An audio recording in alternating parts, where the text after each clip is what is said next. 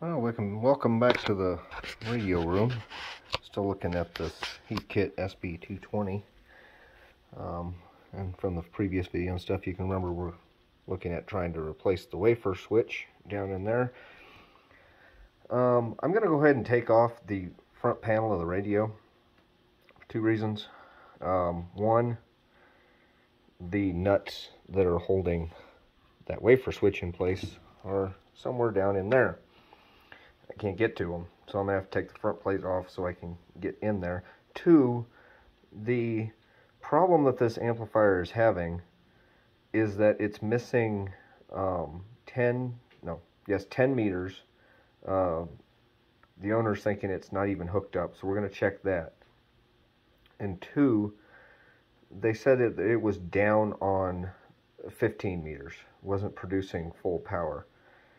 So I want to go ahead and check that wafer switch down in there as well. Make sure everything's hooked up to where it's supposed to be. Make sure these input tuning circuits are hooked up all to the wafer switch, especially for the 10 meters and the 15 meters. And in order to do that, I really need to get the faceplate out of the way. I've already got the knobs pulled off the front of the radio. Those three should be the only ones that I need to remove to be able to take the front faceplate off. And then I can get in there, I'll unhook this portion of the output circuit here, and we'll be able to pull that wafer switch off the end of the shaft down in there. That'll also open this up more so I can get in there and I can check the contacts on that wafer switch. Make sure they're hooked up to the right portions of the input filters, and clean that out a little bit in there. Get some of the dust and everything out of that area.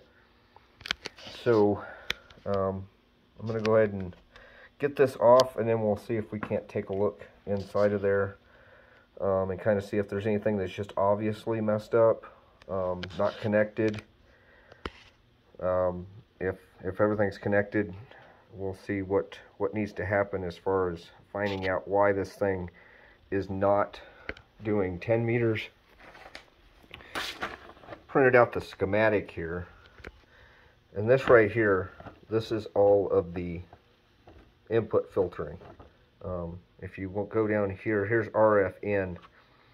When it's in receive, it literally just connects the antenna or the input to the output.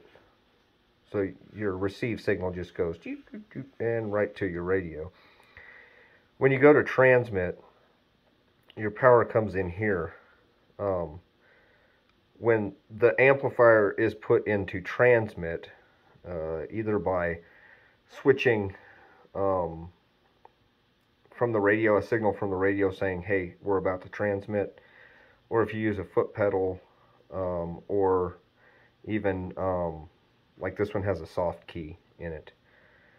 This solenoid right here pulls these three switches all to transmit mode.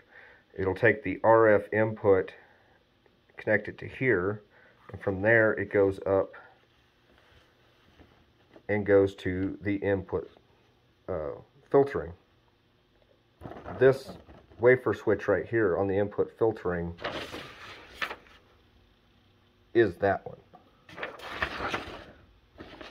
So after it goes into here, it'll go through the proper input tuning, and that basically helps provide a match to the radio and to make sure everything's going through with the right filtering before it goes to the actual amplifier. So after it goes in here, comes in on this pin right here. Depending on where you have the band switch, connects it to, let's see, 10 meters. That should be, no, 8. I'll start at the bottom.